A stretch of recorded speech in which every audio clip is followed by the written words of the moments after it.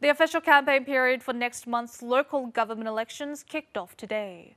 Candidates will strive to win voters during the 13-day campaigning.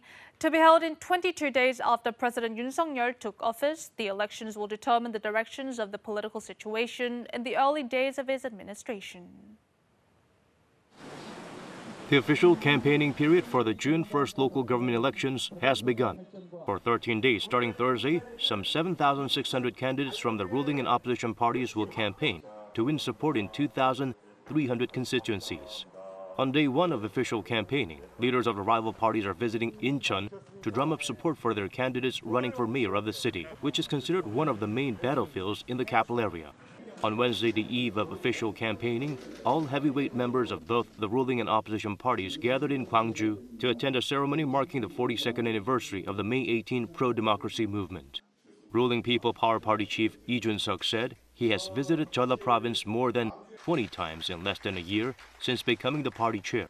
He stressed the Democratic Party's 30-year political monopoly over the Jeolla province has blocked its economic development.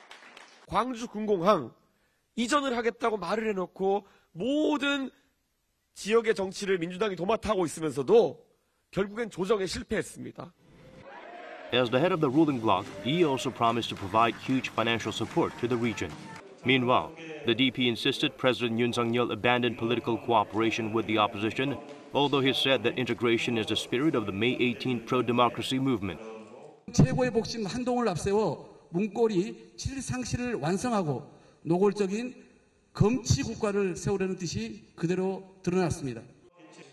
The main opposition party also highlighted that just 3 of 109 cabinet members and presidential aides are from Gwangju and Jeollanam-do province. It then reiterated the need for inserting the spirit of the Gwangju pro-democracy movement in the constitution. Amid this situation, the rival parties are paying keen attention to how Friday's parliamentary voting on the confirmation of Prime Minister nominee Han Duck-soo would affect voters.